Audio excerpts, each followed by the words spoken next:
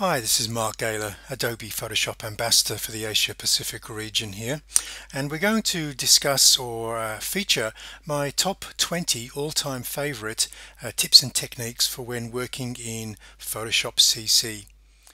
Okay, here's the fifth tip in the series of top tips, and we're going to be looking at workflows again. In an earlier top tip I was using texture layers and blend modes as part of an action in my compositing workflows.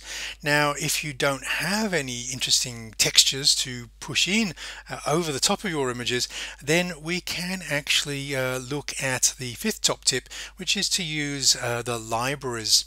Okay, now if I open up the libraries panel here, okay, I'll just click on that to open that up. You're going to see that I've got a folder of textures.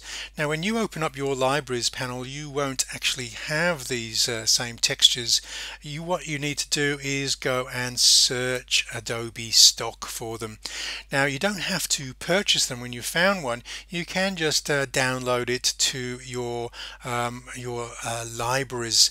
Okay, so and you can create as many folders to organize those images in as you like.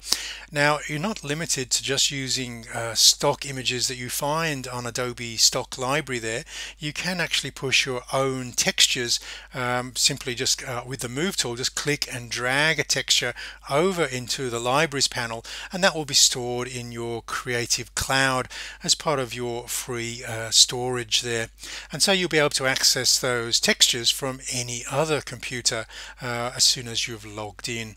Okay, so what I'm going to do now is I'm going to choose a texture that I've actually purchased here. That little tick says that I've licensed this. Okay, if you're using any other texture that you haven't yet licensed, you just need to right click if you decide that you want to use that at full resolution without the watermark, and choose license image.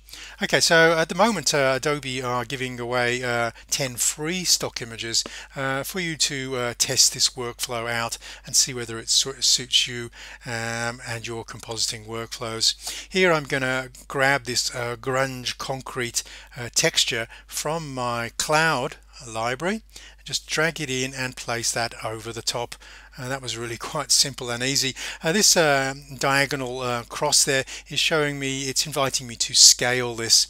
Okay, so I don't actually want this lower line running through my composition, so I'm just going to zoom out. I'll just do Command minus, that would be Control minus on a PC, so that I can scale a little bit larger. Just click and drag so I can cover the top left, and then I don't need to worry about keeping the aspect ratio of this, so I'm just doing a freeform resize there.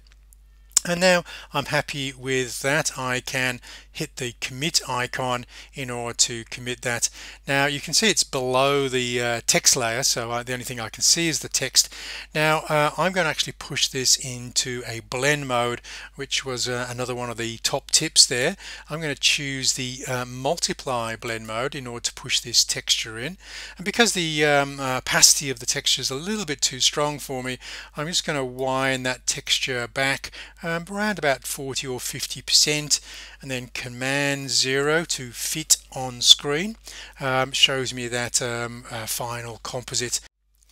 Now you can see on the layer there's a little cloud icon. I'll just zoom in so you can see that. Okay, we have this little cloud icon.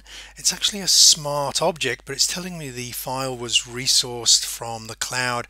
Now if I was handing this off as a multi-layered file to a client and they don't have access to that cloud, you may want to just right click on the layer and choose rasterize layer, so you have that image completely inside of the multi-layered document there.